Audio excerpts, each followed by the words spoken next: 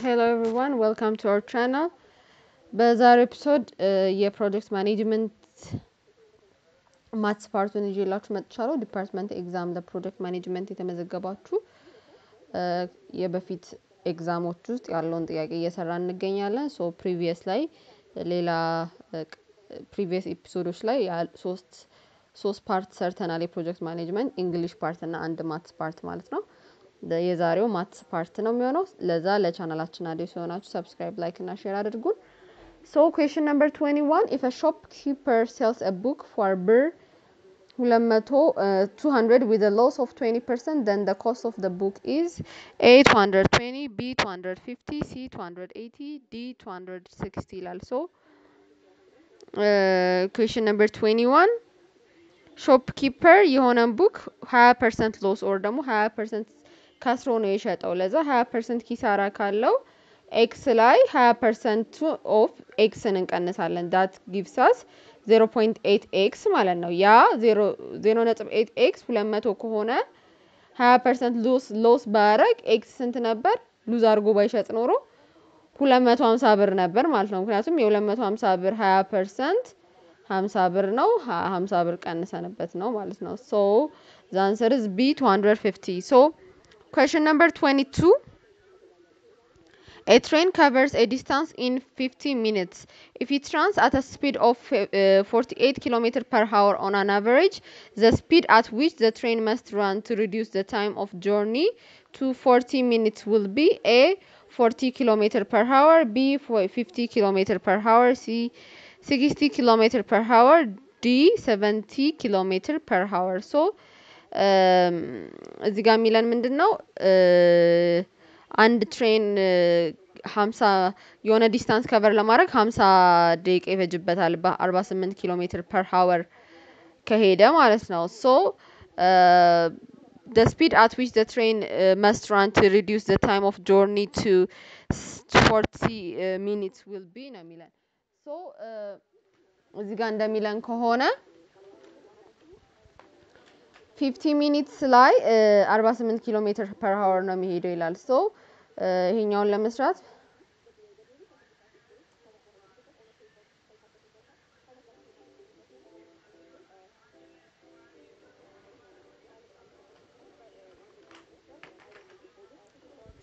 ሚኒትስ ላይ በ48 ኪሎ ሜትር ፐር ሃወር ነው።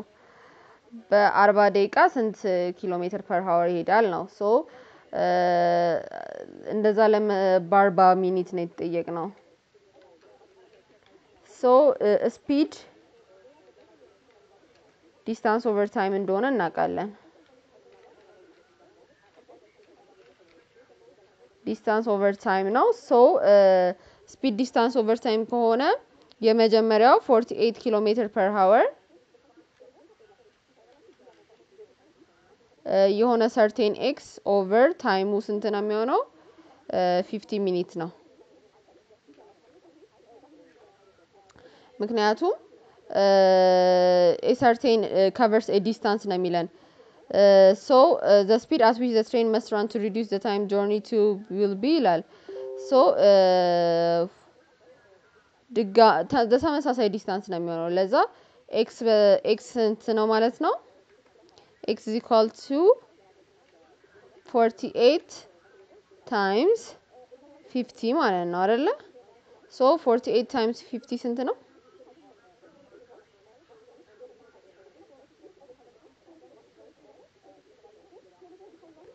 አጠቃላይ ከቨር ያደረገው ዲስታንስ በዚህ ስፒድ እየሄደ 2400 ኪሎ ሜትር ነው ማለት ነው። ምክንያቱም ይሄኛው ኪሎ ሜትር ፐር ሃወር ነው። ኦኬ አክቹሊ ይሄኛው ኪሎ ሜትር ፐር ሃወር ነው፣ ይሄኛው ሚኒት ነው። so ሚኒቱን ወደ አወር መቀየር አለብን። so 50 ሚኒት ስንት አወር ነው? 60 ሚኒት አንድ አወር ከሆነ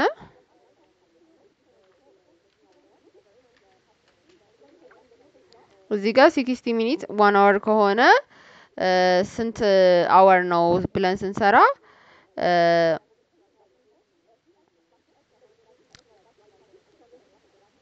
50 over 60 ይሆናል ማለት ነው። so 5 over 6 ነው የሚሆነው። 5/6 ሶ እዚህ ጋር ላይክ በአወር ስለሆነ የተጠየቅነው 50 ሚኒትስ ሳይሆን የምንለው 5/6 ብለን ነው የምናባዛው ሶ 48 times 5/6 ማለት ነው 48 times 5/6 ስናረግ የምናገኘው ከቨር ያደረገው ኪሎ ሜትር ነው 40 ኪሎ ሜትር ከቨር አድርጓል ማለት ነው ሶ 40 ኪሎ ሜትር ከቨር አድርጓል 40 ኪሎ ሜትር ከቨር አድርጓል ሶ በ40 ደቂቃ ስንት ኪሎ ሜትር ከቨር ያደርጋል ነው አይደል ጥያቄያችን ኖ አክቹሊ በ40 ደቂቃ ስፒዱ ስንት ነው ነው በኪሎ ሜትር ፐር ሃወር ሶ 40 ደቂቃ ደግሞ ስንት ነው ትላላችሁ በእንትን 40 ደቂቃ በአወር ስንገልጸው 40/60 ስለሆነ 4/6 አወር ነው የሚሆነው ሶ 4/6 አወርን ስፒድ ማለት speed is equal to distance over time ስለሆነ ዲስታንሱ ስንት ነው 40 ኪሎ ሜትር ነው ያገኘነው ኪሎ ሜትር ኦቨር 4/6 ይሆናል ማለት ነው ለዛ የምናገኘው ስፒዱን ነው የሚሆነው ሶ ካልኩሌተራችንን ከፍተን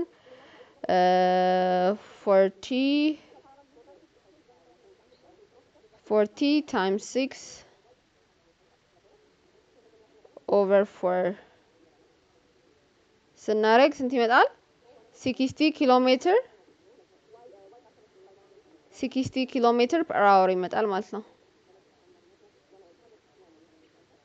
ኪሎ ሜትር ፐር አወር ይመጣል ሶ መልሳችን የትኛው ነው ሲ ነው ማለት ነው ሲ 60 ኪሎ ሜትር ፐር አወር question number 23 the average of 11 numbers is 50 if the average of the first 6 number is 49 and the last of 6 is 52 the sixth number is A 50 B 52 C 54 D 56 ይላል so question number 23 ለመስራት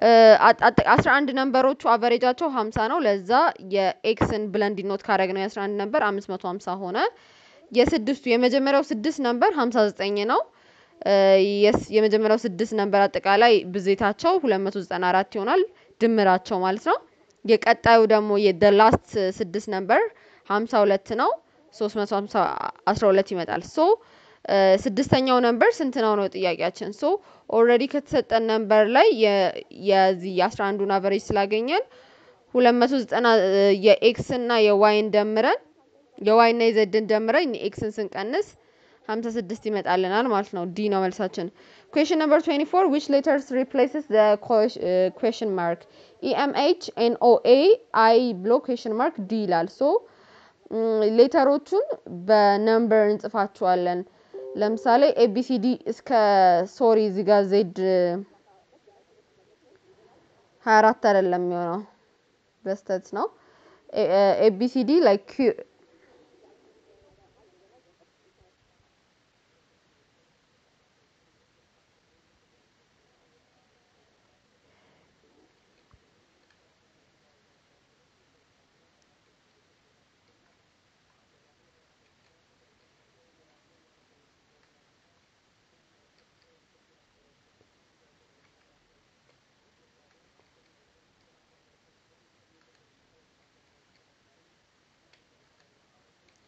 አሁንም የዘለል ነው አለ ማለት ነው ኤ አንድ ነው ቢ ሲ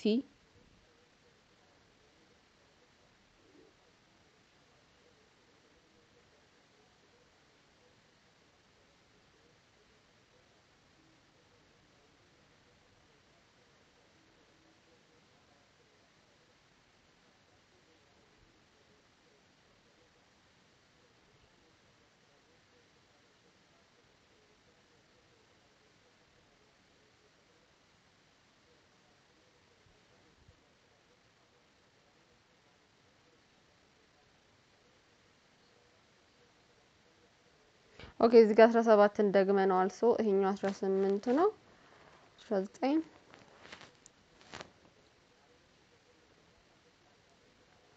20 ይሄን የምናደርገው ሲኩዌንሱን ለማወቅ ነው አክቹሊ የእያንዳንዱን እንደዚህ አይነት GATም ላይ GMATም ላይ እንደዚህ አይነት ኩዌስችኖች ነው የሚያጣሉ አልፋቤቲካል የሆኑ ኩዌስችኖች ማለት ነው ያኔ እያንዳንዱ ነምበር መስጠት አለባችሁ የእያንዳንዱን ሌተሮች ነምበር መስጠት አለባችሁ ሶ እዚህ ጋር consecutively የተጻፈው EMH ሲል 5 13 8 ነው ከዛ NOA ደግሞ 14 15 እና A ነው ሶ የሁለቱን ሪሌሽን ስናይ እዚህ ጋር 5 ቁጥር ነው 5 ሲደመር 8 የሚድሉን ይሰጠናል እዚህ ጋር 14 ቁጥር ነው 14 እና 1 የሚድሉን ነምበር ይሰጠናል ሶ ይሄኛውም ሪሌሽኑ ዘ ሴም ስለሆነ 9 እና 4ን ስንደምር 13 ይመጣናል 13 ማለት ደግሞ M ነው ማለት ነው ዲኖት የሆነው በM ነው ሶ question number 24 the answer is M B ማለት ነው question number 25 a boat takes 6 hours to go downstream and upstream a certain distance if it takes 4 hours to travel twice the distance downstream which of the following is the ratio of the speed of the boat in still water to the speed of the river ይለናል so question number 25 speed of boat እና speed of water ብለን ዲኖት አረግ ነው so d ደግሞ given distance በሆነ given boat የትራቭል ያረግ ነው given distance ነው so የመጀመሪያው 6 ነው የተባልነው distance over የspeed of boat ሲደመር speed of water plus distance over speed of boat minus speed of water አድርገናል ማለት ነው ምክንያቱም ጥያቄው ላይ እንደምናየው የመጀመሪያው ምንድነው የሚለን ሁለቱ ዳውንስትሪምስ እና አፕስትሪም ነው ከዛ በኋላ ደግሞ 4 አወር ደግሞ ዳውንስትሪም ብቻ ነው ሶ ላይክ አሁን ይሄ አፕስትሪም እና ዳውንስትሪም ማለት ደግሞ ምንድነው ውሃው የተዘፈቀበት ምንድነው እና ወደ ላይ ያለውን ነው ዳውንስትሪም እና አፕስትሪም ያለ ነው ሶ እንኳን እዚህኛው ጋር 6 ይሰጠናል ማለት ነው ሶ twice ሲሆን ደግሞ twice distance ምክንያቱም ሁለት ዲስታንስ ነው ትራቭል ያደረግነው ስላለን speed of boat plus speed of water ስናረግ 4 ይሰጠናል ማለት ነው ሶ የመጀመሪያውን ኢኩዌሽን በሚቀጥለው ኢኩዌሽን ስናካፍለው that means speed of boat is equal to 3/2 times speed of boat minus speed of water ይሰጠናል ከዛ speed of 3/2 times 2 times 2 እናደርገዋለን ከዛ speed of boat 3 times speed of water ይመጣልናል so የspeed of boat እና የspeed of water ratio 3:1 ነው but እዚህ ጋር ለምንድነው speed of water እኔ ቀነስ ነው ካላችሁ